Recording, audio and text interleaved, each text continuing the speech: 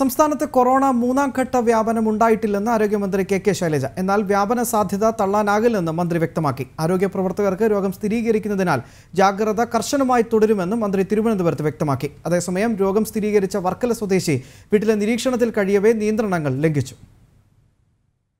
സംസ്ഥാനത്ത് കഴിഞ്ഞ ദിവസങ്ങളിൽ കൂടുതൽ പേർക്കാണ് കൊറോണ രോഗം സ്ഥിരീകരിച്ചത്. രോഗികളുടെ എണ്ണം കൂടുന്നുണ്ടെങ്കിലും സംസ്ഥാനത്ത് മൂന്നാം ഘട്ട വ്യാപനം ഉണ്ടായിട്ടില്ലെന്ന് ആരോഗ്യമന്ത്രി കെ ശൈലജ പറഞ്ഞു. എന്നാൽ സമൂഹ വ്യാപന സാധ്യത തള്ളിക്കളയാൻ സാധിക്കില്ലെന്നും ആരോഗ്യമന്ത്രി മുന്നറിയിപ്പ് നൽകി. ആരോഗ്യ പ്രവർത്തകർക്ക് രോഗം സ്ഥിരീകരിക്കുന്നതിനാൽ ജാഗ്രത തുടരുമെന്നും ഇവർക്ക് വേണ്ട ചികിത്സാ സഹായം നൽകുന്നുണ്ടെന്നും മന്ത്രി തിരുവനന്തപുരത്ത് വ്യക്തമാക്കി. ഹോസ്പിറ്റലിനകത്തുള്ള സ്റ്റാഫിന് ഇത് വരുന്നുണ്ടോ എന്നുള്ളത് ഒരു റാൻഡം പരിശോധന നമ്മളിപ്പോൾ നടത്തി. അതിലാണ് ഒരു നേഴ്സ് പോസിറ്റീവായിട്ട് നമുക്ക് കിട്ടിയത്. അപ്പോൾ ഈ ടെസ്റ്റ് അല്ല, സെന്റിനൽ സർവൈലൻസ് ടെസ്റ്റ് നടത്തുന്നുണ്ട്, റാൻഡം ചെക്കിംഗ് നടത്തുന്നുണ്ട്. അതിൽ നിന്നെല്ലാം മനസ്സിലായിട്ടുള്ളത് സമൂഹത്തിലേക്ക് വ്യാപകമായി പോയിട്ടില്ല എന്നുള്ളതാണ്.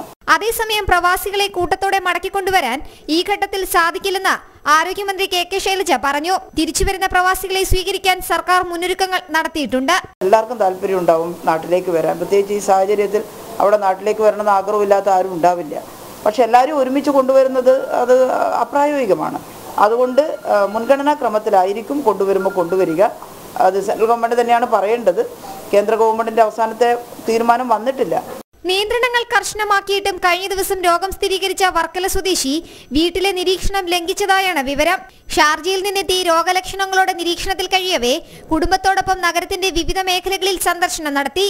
തിരുവനന്തപുരം ജനറൽ ആശുപത്രിയിലും വർക്കല താലൂക്ക് ആശുപത്രിയിലും SAT മെഡിക്കൽ കോളേജ് തുടങ്ങിയ ആശുപത്രികളിലും ഇദ്ദേഹം സന്ദർശനം നടത്തിയതായാണ് വിവരം. ഇദ്ദേഹത്തിന്റെ സഞ്ചാരപാതയിൽ നിന്നാണ് ലംഘനം കണ്ടെത്തിയത്. ജനം, തിരുവനന്തപുരം.